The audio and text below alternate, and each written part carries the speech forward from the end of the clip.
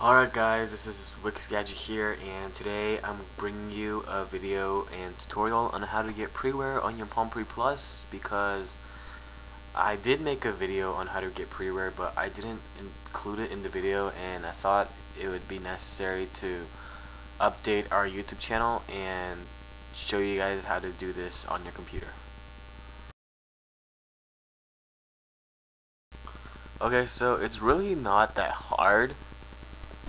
For if you really want just a step-by-step instruction, you can go to this website. I'll have the link in the description, but I'm just going to walk you through it right now. So like I said before, you're going to have 3 software requirements. The most important one will probably Java version. I have the current Java version. As you can see, it says congratulations, you have the recommended Java installed. So that is that. So after you have Java installed, you want to download WebOS Quick Install, and click right here. You're going to click download, and you're going to save it into a file called WebOS. Well, it doesn't really matter what the file is called. You're just going to save it into WebOS Quick Install, and don't worry about the other 2 right now. Don't worry about WebOS Doctor Install right now. You're going to save it into this folder, and it's going to look like WebOS Quick Install. So after you're done downloading that, you want to hit the second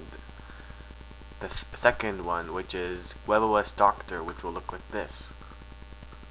Now, Sprint has version 1.4.5 right now, which really pisses me off, because they get to have games like Angry Birds, which Verizon and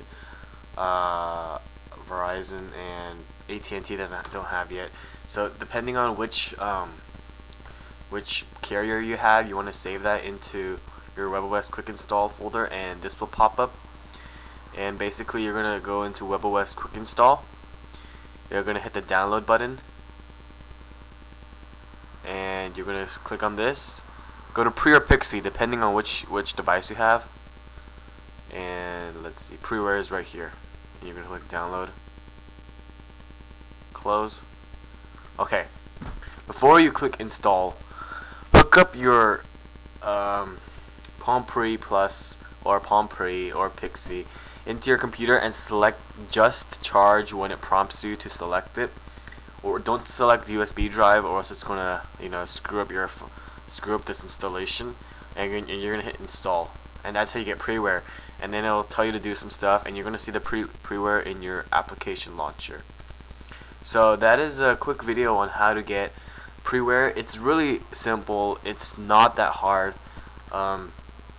If you guys might want to check out our Call of Duty video, and you know what, I'm just gonna do this while I'm here. Our website looks something like this.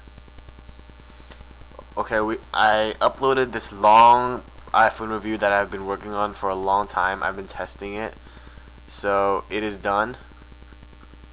And there's also a Vibrant review, Incredible review, and a Droid 2 review, Droid X review, and Preware Plus review.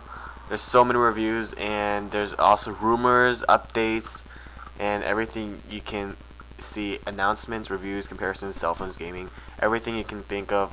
And we're working on bringing you more things, and that is basically it. And we'll make sure to update you on Apple's keynote this Monday, so stay tuned.